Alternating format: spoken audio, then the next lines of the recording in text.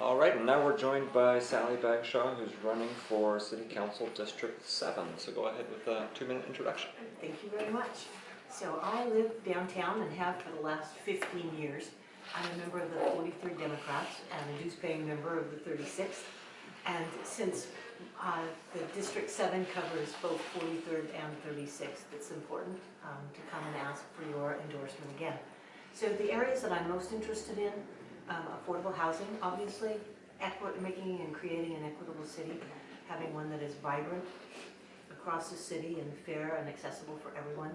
And I'm most focused now on affordable housing, public safety, and transportation. And many of you know that we're going to have a transportation levy on the ballot in November, so I fully anticipate working on that between now and November to make sure that that passes. So I will just stop there and proceed with questions. All right, great. So we have 4 prepared questions, and actually I think they're right in front of you if you want to read along as we say them aloud. And I think we left off, Janet, will you do number 1? These are 2-minute answers.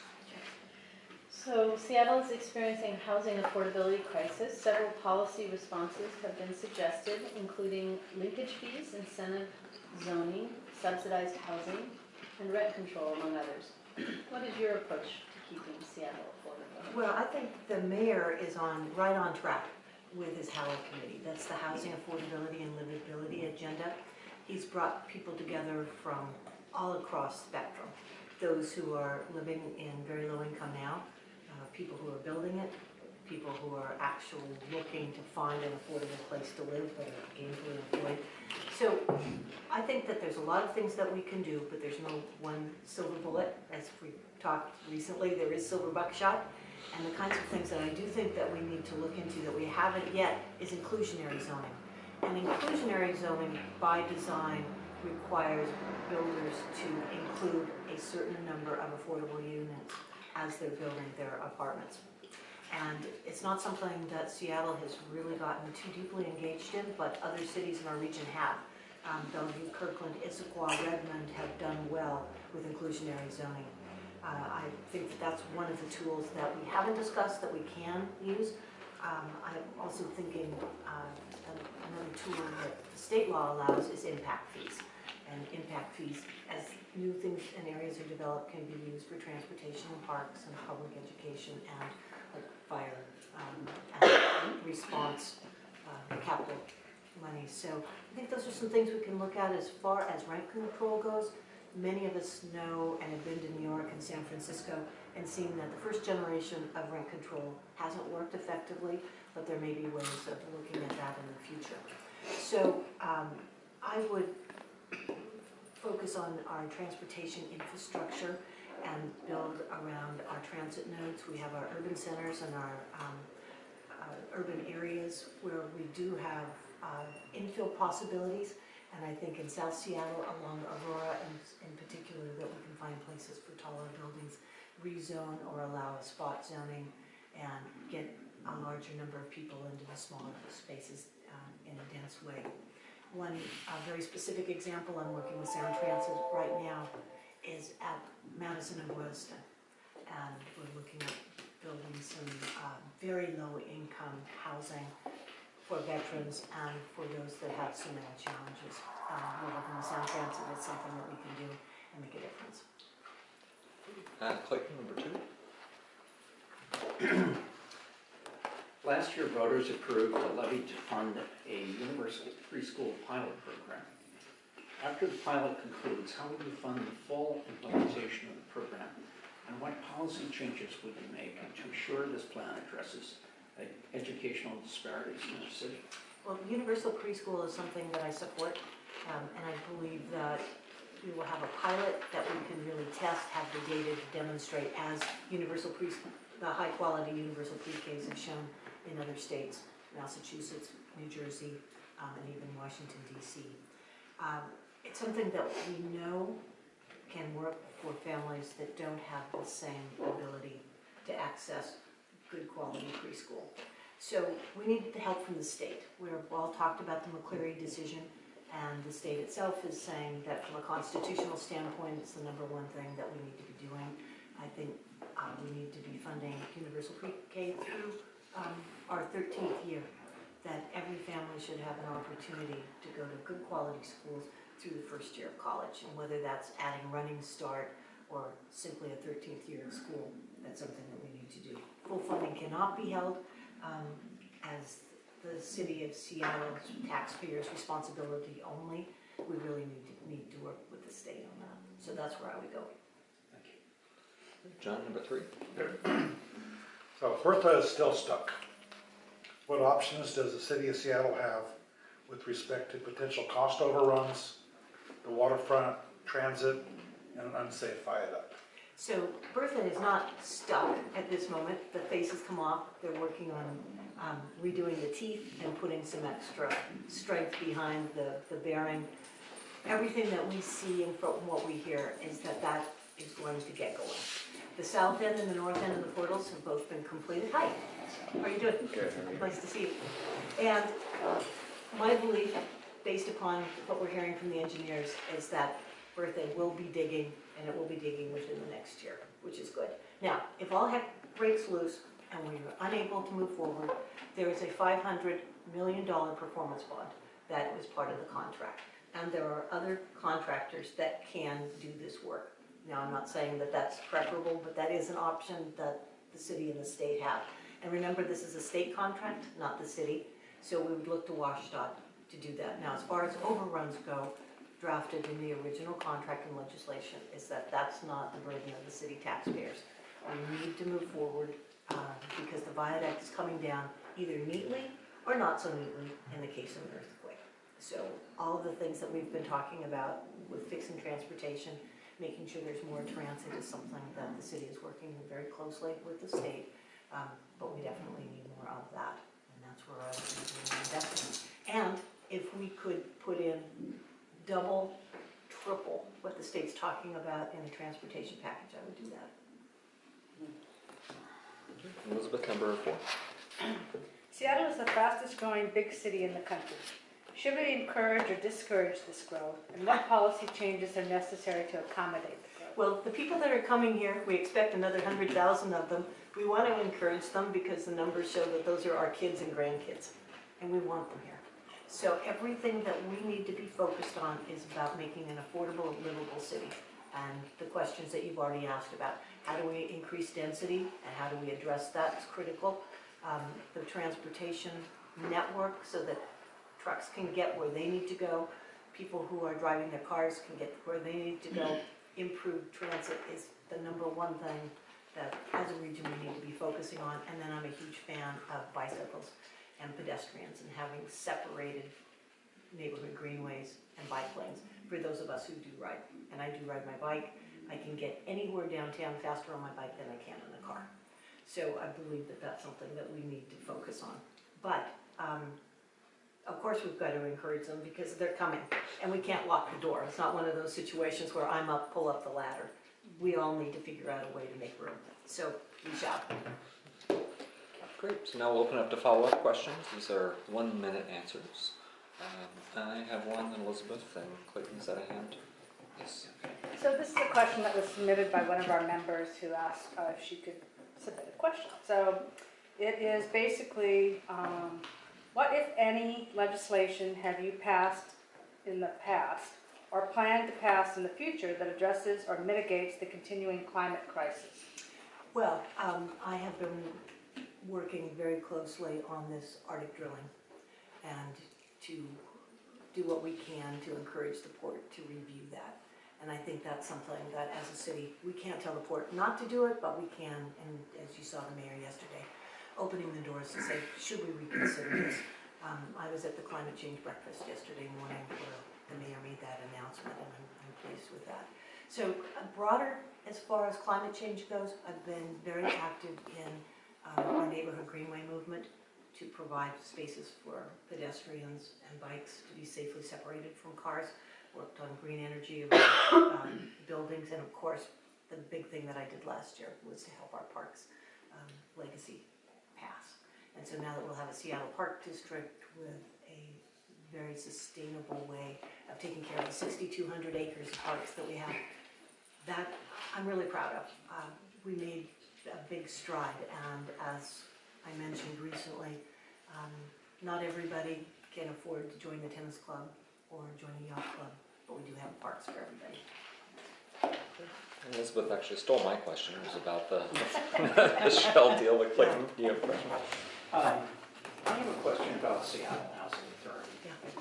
And the question is whether the structure of Seattle Housing Authority can be changed to make Seattle Housing Authority a more dynamic, responsive tool to address the housing affordability question, because it's a semi-autonomous It is autonomous. entity. It's the outer Mongolia of city bureaucracy, as it appears to me. Yeah, it's really not even part of us. We've identified people to serve on their board, but we don't have any control over what they do. The answer is yes, of course. Structures can always be changed. When I was in King County, and many of you know, I was the chief civil deputy for the King County Prosecuting Attorney's Office, which meant that I provided legal advice to all of the departments within King County. We did some restructuring on King County housing, and I think that they were more responsive to the tenants, more responsive to the need, really listening to the tenants, bringing them in and talking about what is it that they need, what is it that they want, and how can we serve them better. And I think that's something that Seattle Housing Authority needs to do as well. We saw just the bitterness that came when they wanted to require people to have a $19 an hour wage in a few years, when there's some people that they just have no way that they could commit to earning that kind of money. So I think the answer is yes, but it would take all of us. Thank you. Okay. Additional questions? Jane? Sure. So you've been on the city council for quite a while, so you've 6 years. had a chance to watch what is a challenging funding environment, and in some ways the degradation of some of our social supports in the city. And at this point, many of us are looking at services in the north end, which are becoming more and more high need as more and more people are forced out of Seattle, and as more and more affordable housing is built along Lake City or along the north end. And yet there's a dearth of social services in that area. What do you believe is a priority as we look at things like aging adult services and family support, which we have little of either in the north end? So providing the coordinated human services is something that I mentioned in my opening statement that is really critical. And I know that Lake City is changing a lot. We're seeing more and more people coming in without the support, without the family, without the structure that we have. And up even further north, there are seniors that are living in conditions that I wouldn't want to put my parents in. So we do need to coordinate the services with King County. It's a regional thing, and it's one of my concerns about district elections, and I've mentioned this to many of you in the past, is that district elections, we've got to be careful that it doesn't become a ward sort of politics. We really need to be thinking as a region and focusing with King County, making sure that Seattle, King County, and all of the suburban cities are doing their fair share. Okay. Michael and Joseph? That kind of segues nicely into my question, actually. In your current role as an at-large member, you've been able to focus on big picture issues. Right. How do you see that role changing under the district system? Well, it's already changing, no question. We have people calling and saying, well, you're my district council member now. Okay, and one example, and Mary and I were just talking about this earlier, I'm getting calls from parents about schools and about their schools. And so what I've done in the last year is to go and meet the principals of the local schools on Queen Anne and Magnolia, and to commit to them that if an issue comes up, that I will talk to that principal and make sure that I'm directing the parents back to the principal first, you know, just sort of de-escalate the concerns. But that's just one example. I see this all the time, people calling up and saying, my stoplight doesn't work, or I hate Mercer the way, why aren't you doing something about that? So I think that is a big issue, but we cannot lose sight of our regional coordination. My concern is that if we should do that, then we then find ourselves balkanized. And no big international city is doing well by itself. It's got to work with its partners, and I'm committed to doing that. Okay. Joseph? Yeah. Also a nice segue into my question. So, of our peer cities, which is one that you think is doing a better job in a particular policy area no matter what that may be. And that's something that we could readily emulate here in the next decade or so. Well, let's look at what Vancouver, BC has done. They created, and I'm making this up off the top of my head here, but one of the things I liked about Vancouver when I was up there, they've done a really good job of helping people get around. And with affordable housing, they have looked at ADUs and DADUs in a way differently than we have. You know, we've kind of tiptoed around the dwelling unit in our backyard approach, but years ago they said, we're going to open it up in single-family neighborhoods if somebody wants to have an auxiliary dwelling unit in their backyard, or to put a detached one next to their garage. They allow people to do that, and they don't require parking. So, God bless you.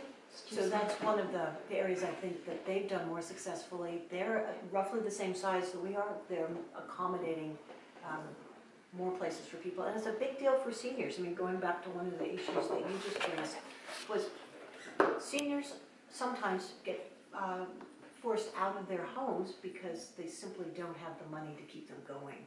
And so allowing somebody to move into a basement or into an auxiliary unit garage helps provide additional income. So I'm pretty impressed with that. Time for another question or two. Okay, Michael, and then Clayton. What's your position on City Initiative 122, the honest elections and the City Initiative? Yeah, I'm still learning about that. I haven't formulated a decision yet. I think there's some elements that are really good, and there's some things that concern me. Clayton?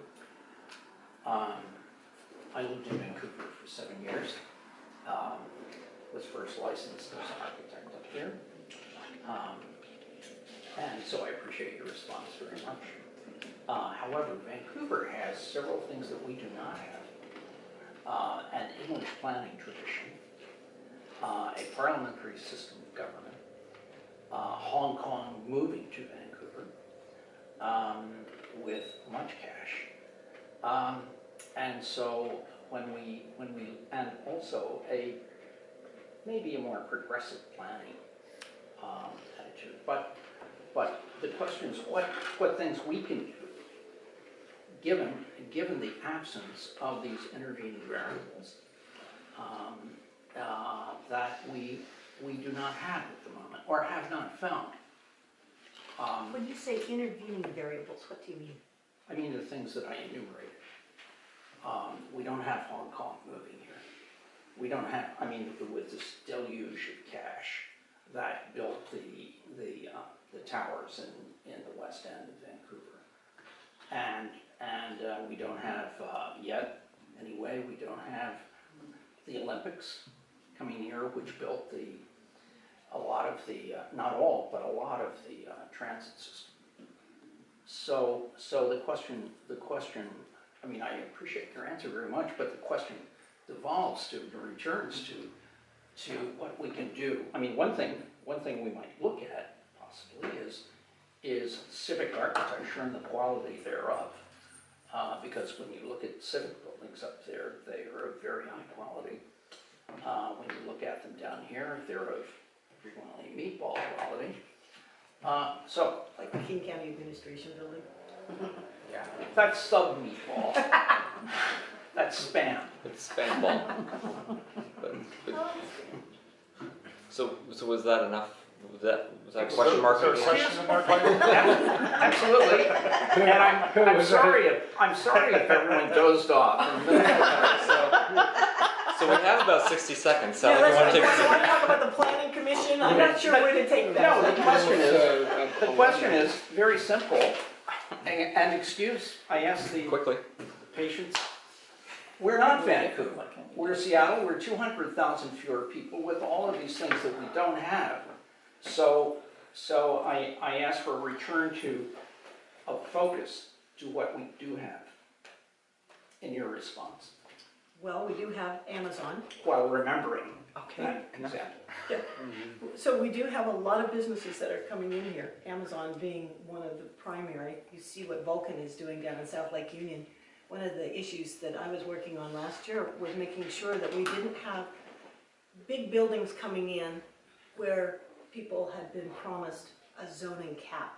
But at the same time, we had Vulcan, for example, coming in and saying, we want to build right on the edge of South Lake Union and go significantly higher, 240 feet or even 360 in some examples. And I had some of my favorite architects just pounding on me, you gotta let us do that because it'll make a much more interesting looking city. And I think in some ways that's true, but we've also promised to step down to the water to try to democratize the use. So it's a complicated issue, no question. All right, so we are out of time. If you want to take 30 seconds for a closing statement. I would like to ask for the 36th endorsement. It's important to me. You endorsed me during my last election. I appreciate how good you are at local neighborhood issues, and I would be very pleased to have your endorsement again. Great, thank you very much. Thank you.